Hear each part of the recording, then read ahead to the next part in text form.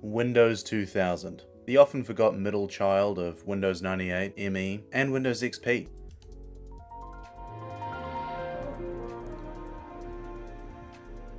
So the first one we're going to run is this one, because I don't know what it is.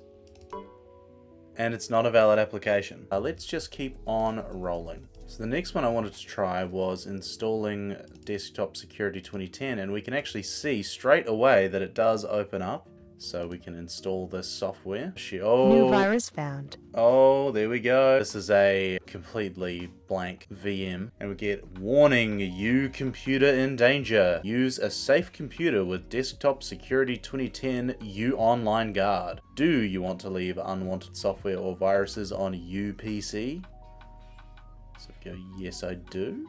What does this say? Your computer is being used as spamming machine. You can get sued for spam. Your computer will be disconnected from internet because spamming other PCs.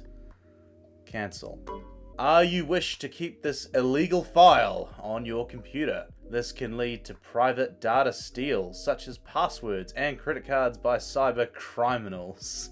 Your Facebook, PayPal, and eBay account can be used by the hackers. Are you willing to keep this dangerous file on your computer or disinfect it using desktop security? We're gonna go yes. And there we go. Now, of course, over here we have okay, and we have a little bit of artifacting sort of there, but that's okay. We have Croton has given us this thing, and Task Manager has been disabled.